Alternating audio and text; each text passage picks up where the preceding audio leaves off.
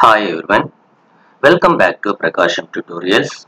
In this video, I am going to design end-coupled microstrip bandpass filter using HFSS software. Before going to the design, what is end-coupled microstrip bandpass filter? And this is the general configuration, general figure of the end-coupled microstrip bandpass filter.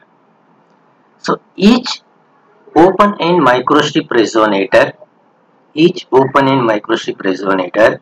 approximately a half guided wavelength lambda by 2 at the midband frequency of the bandpass filter.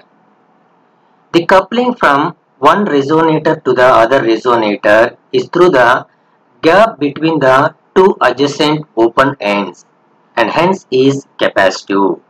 So now here this gap will act as a capacitor.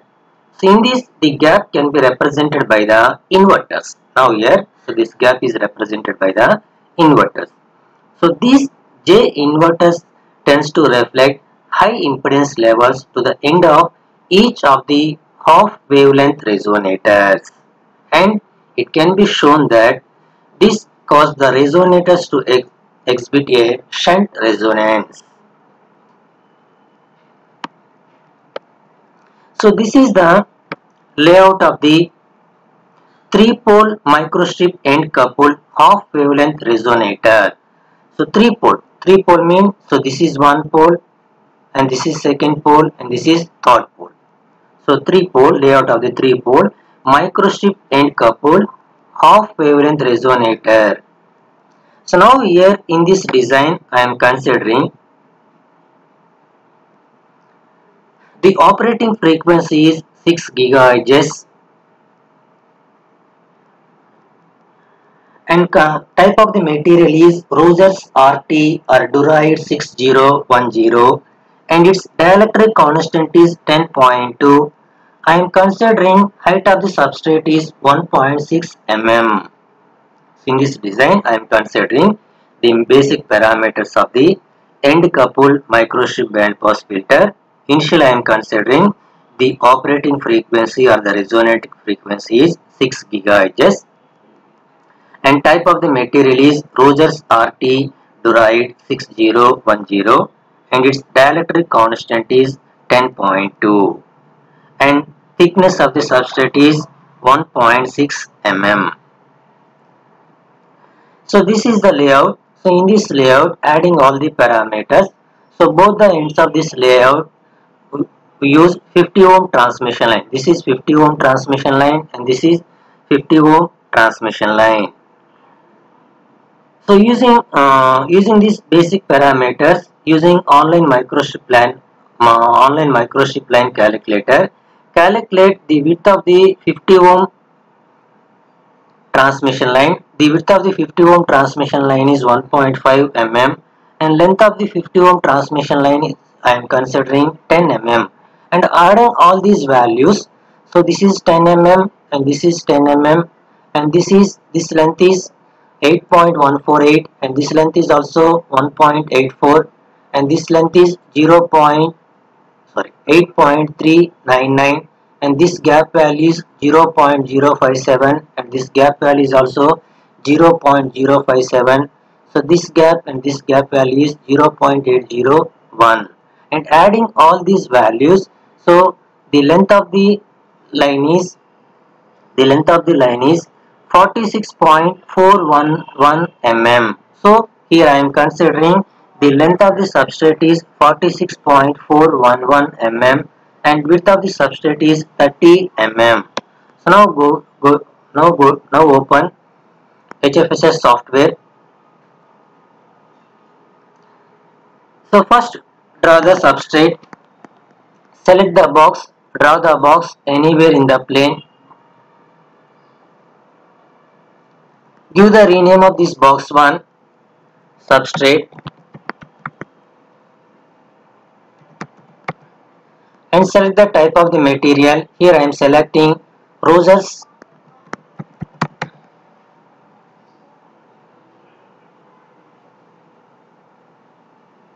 Rose's RT are derived 6010 and its dielectric constant is 10.2.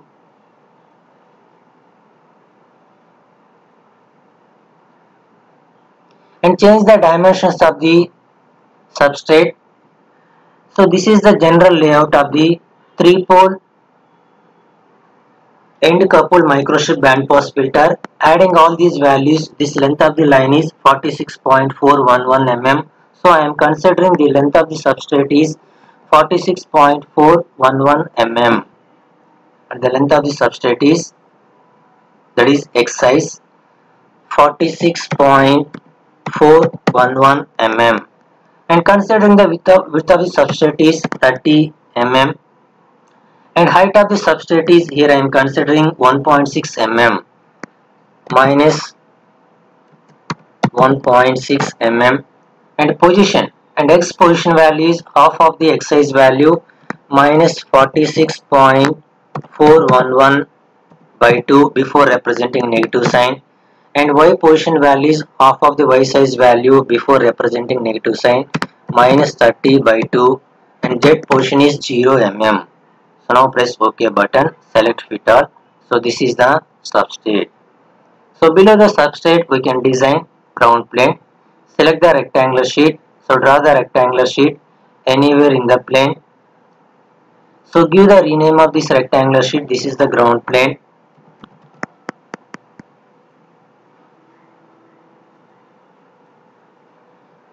And the dimensions, the length and width of the ground plane is same as that of the length and width of the substrate. And the length of the ground plane is 46.411 mm and width of the ground plane is 30 mm, and X position is minus 23.2055 and Y position is minus 15 mm, Z position is, so the ground plane is below the substrate. Now here the Z position is minus 1.6. So now press the OK button and rotate the structure. This is the ground plane. So on the top of the ground plane is substrate. So on the top of the substrate we can design band pass filter. So first draw the 50 ohm transmission line both the ends of the substrate. Select the rectangular sheet. So draw the rectangular sheet anywhere in the plane. So give the rename of this rectangular sheet is 50 ohm transmission line. 50 ohm line.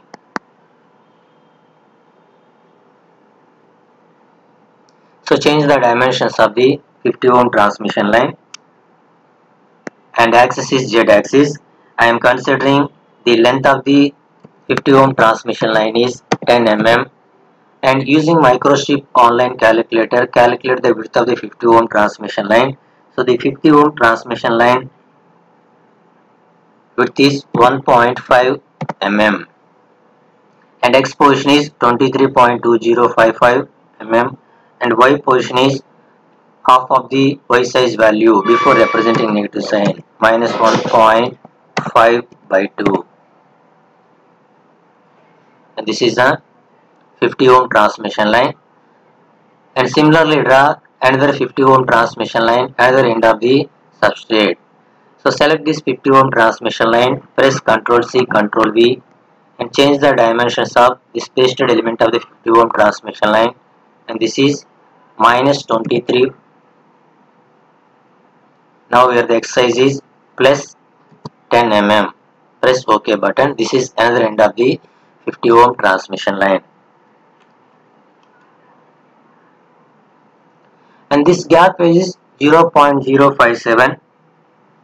So design the element L1, L2.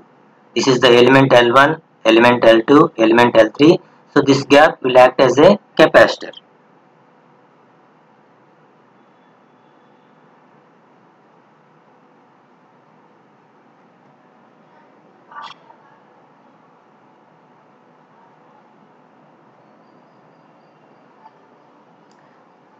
Select the rectangular sheet, draw the rectangular sheet anywhere in the plane.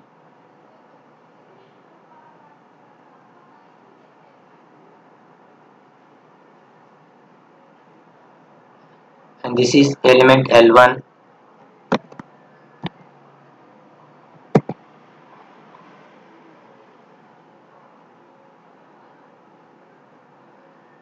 now here this element L1 length is 8.148 mm and width of the line is 1.5 mm. Here I am considering 1.5.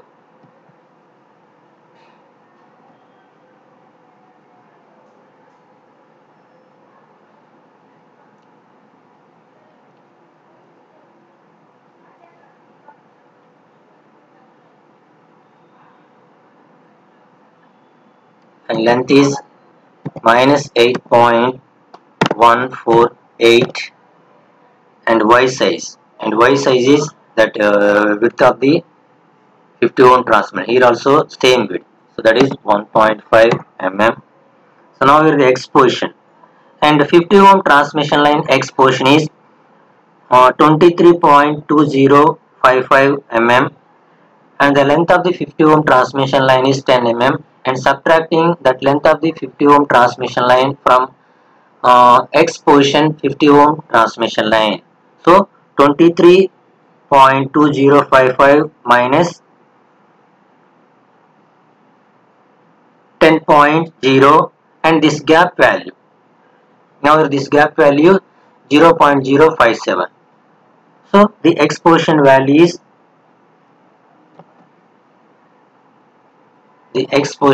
of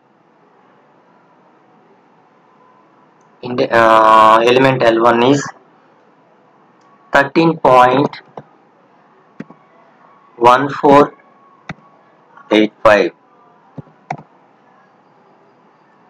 and exposition Y position is and half of the Y size value before representing negative sign minus 1.5 by 2.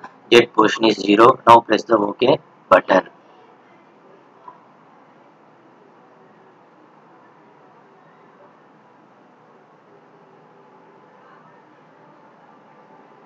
This is the gap. That gap value is 0.057 mm. Next, draw the element L3. Select this element L1. Press Ctrl C, Ctrl V. So change the dimensions. Give the rename of this pasted element L3, and change the dimensions of this element. So now here minus 13.1485 and this is plus 8.148. Now press OK button. So this is element L3. Next, draw the element L2 and this gap value is 0.801. So this element L2 length is 8.399 mm. Select the rectangular sheet. Draw the rectangular sheet anywhere in the plane. Give the rename of this rectangular sheet. This is element L2.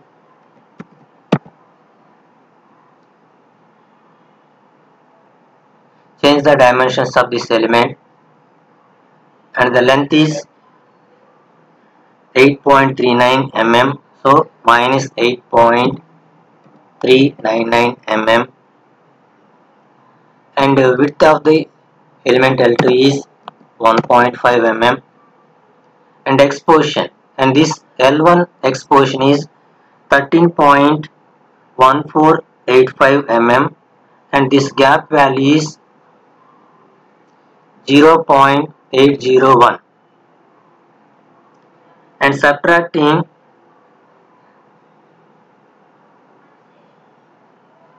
13 point, okay,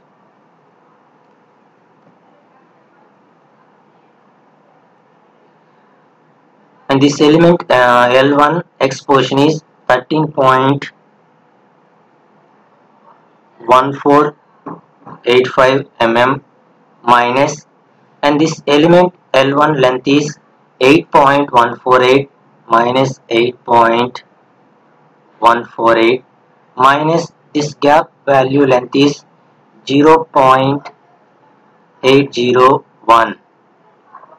So the resultant value is 4.9905. So the exposition value of element L2 is 4.9905.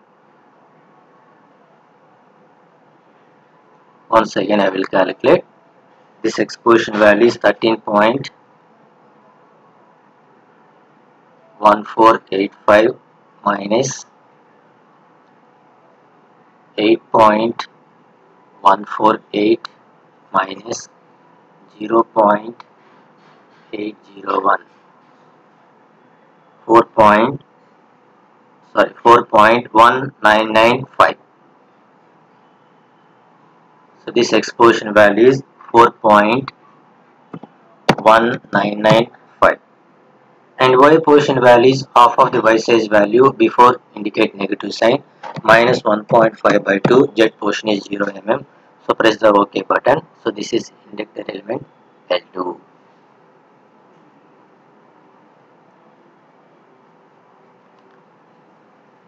And after that, rotate the structure. So this is y axis, this is the z axis. Change the plane, select YZ plane. So draw the port 1 and port 2 and assign lumped port excitation. First to draw the port 1.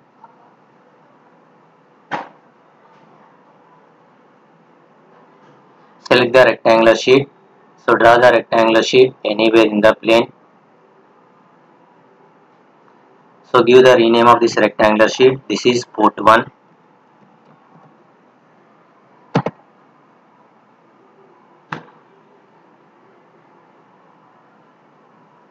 So change the dimensions of the port 1. Now where the height of the substrate is 1.6. So Z size is minus 1.6. And width of the 50 ohm transmission line is 1.5 mm. So Y size is 1.5. And X position is 23.2055 mm. And Y size is half of the Y size value. So 1.5 divided by 2. So 0.75. Press OK button.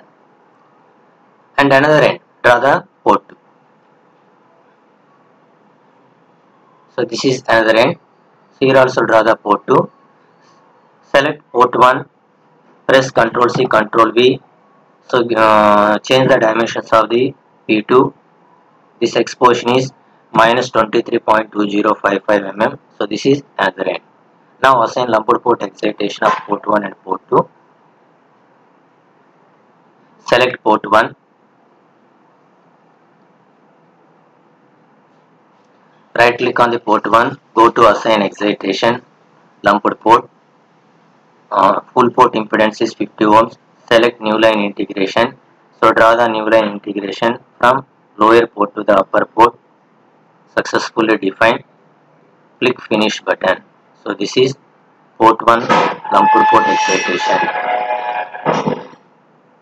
And rotate the structure. Assign lumped port excitation of port 2. Select port 2. Right click on the port 2. Go to assign excitation, lumped port. Select new line integration. So draw the new line integration from lower port to upper port. Successfully defined. Click finish button. And this is second port. Now coming back to the XY plane.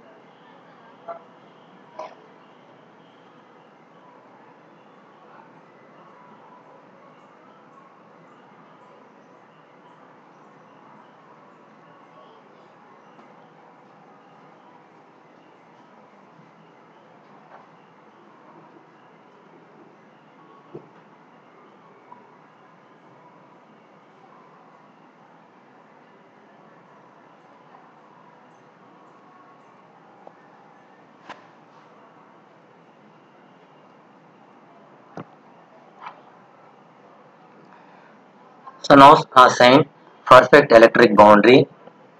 Select both the ends of the 50 ohm transmission line and inductor element L1, L2, L3 and select the ground plane. Right click on that one.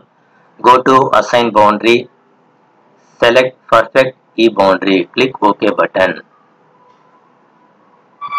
So this is perfect electric boundary. Now assign analysis setup. Go to the solution. Advanced. Go to the simulation. Advanced. So now the operating frequency is 6 GHz. I am selecting maximum number of passes are 12. Maximum delta S is 0.02. Press OK button. And select the sweep type is fast and linear count. And the starting frequency is 3 GHz. Ending frequency is 9 GHz. And select number of points are 101. So now press OK button. Now select open region boundary. Go to the model. Right click on the model. Create open region. Click OK button.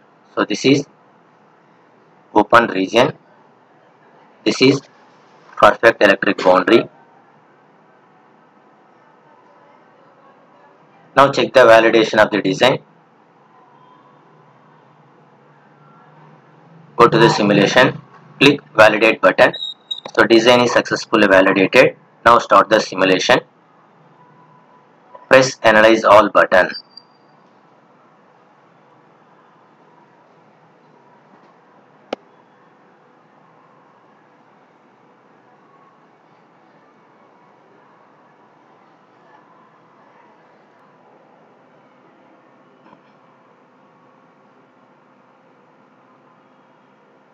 So simulation is completed. Now observe the S parameter and band pass filter response curve. So go to the results. Right click on the results. Select create model solution data report. Select rectangular plot. Select S parameter S11 and S21 in decibel. Click new report. So S11 is the return loss curve and S21 is the insertion loss. That insertion loss curve is the band pass filter response curve.